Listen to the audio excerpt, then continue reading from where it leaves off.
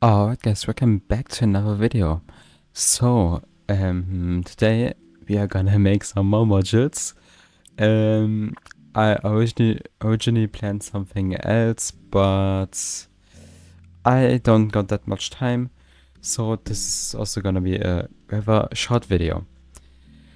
But anyways, yeah, we are gonna create our first module that is gonna be important for our M1 script in the future, hopefully in the next episode or the next 2 episodes.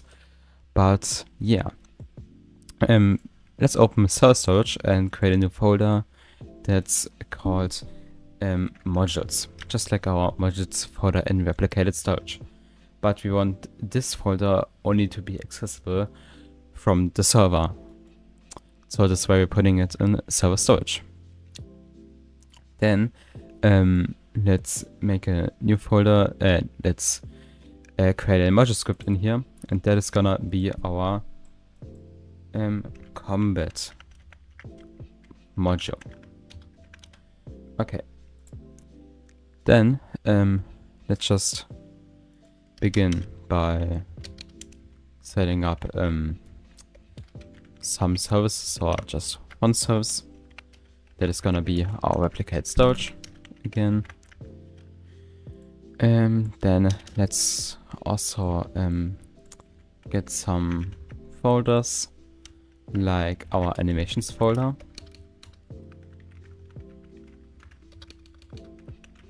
That is replicate storage animations.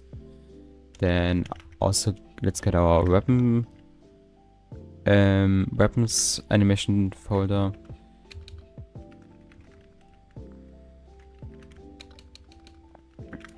That is gonna be animations folder dot weapons.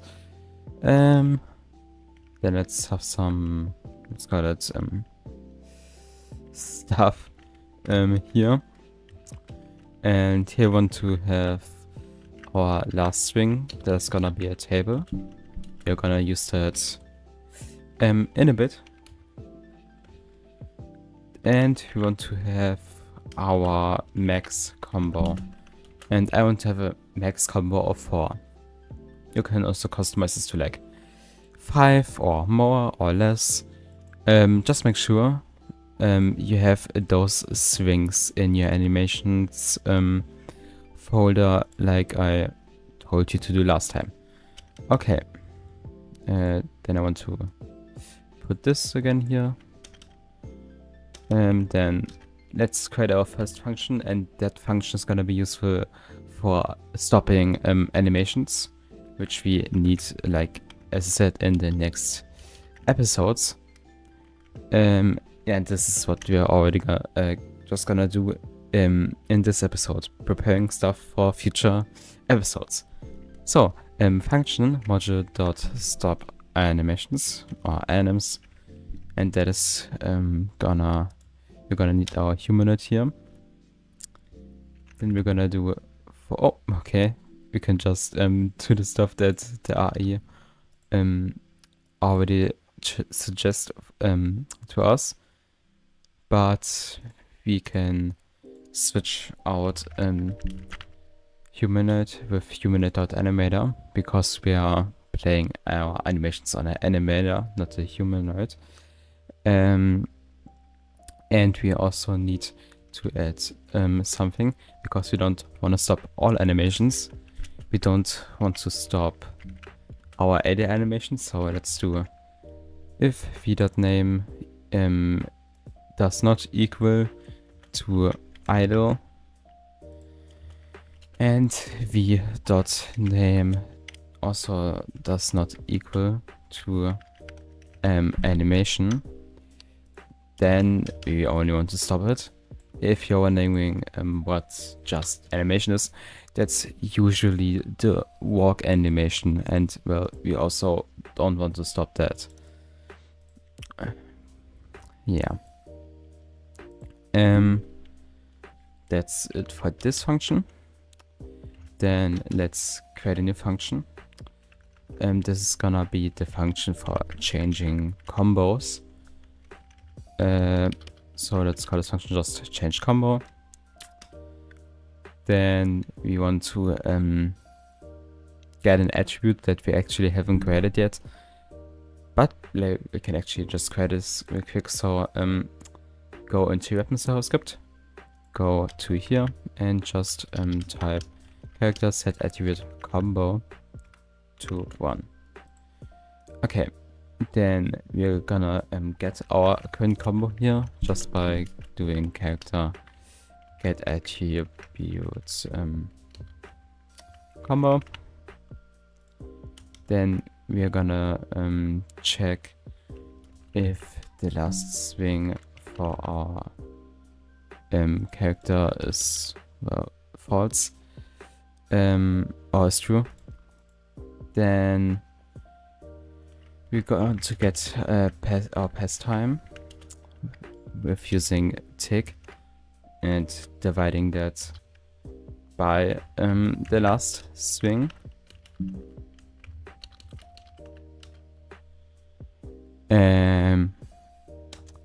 Then if the pastime is smaller or equals to 2, then we are gonna set and the combo is also not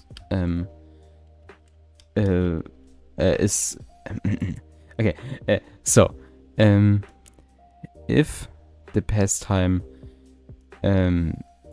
is less or equal to 2 and the combo is more or equals to the max combo, we are gonna reset our combo to 0. So character set attribute combo to, or not to 0, to 1, but yeah.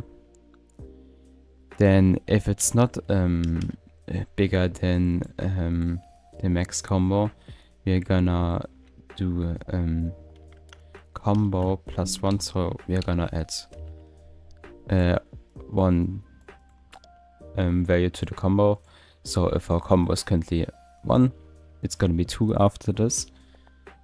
But if the pastime is bigger than 2, we also want to reset the combo. So after 2 seconds, we also want to reset our combo. And then down here, we want to set our last swing to a tick. If you don't know what tick is, that's basically it.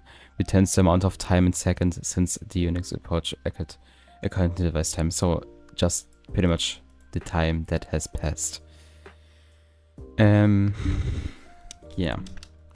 Then let's create one more function, and that function is gonna be used for getting our swing animation. So we're gonna do a module dots get swing anims, and for that we're gonna need our character and our weapon name. And let's also again get our current combo, and just gonna have a variable here, the current animation. We're gonna use this in a second. So if our combo equals to the max combo,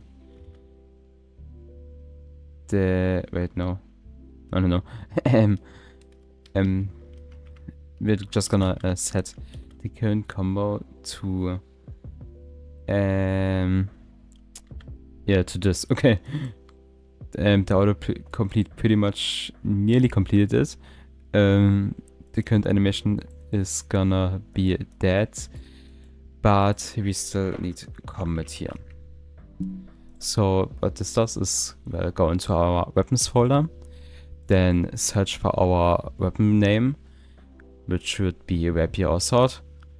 Then go into the combat and then search in the combat folder for some string with swing in front of it, with all of those have, which all of those have, and then we are gonna put our current combo behind it, and our combo is, well, 1, 2, 3, or 4. And then we are gonna return the current animation. You can actually just do this. Yeah. Okay. This was already everything with the part. As I said, we are gonna use this module in the future episodes, but well, not already here. But yeah, thanks a lot for watching. Hopefully I can get a new episode already out tomorrow, so if I can have one for today and the other one for tomorrow, but I will see. Anyways, have a great day and see ya.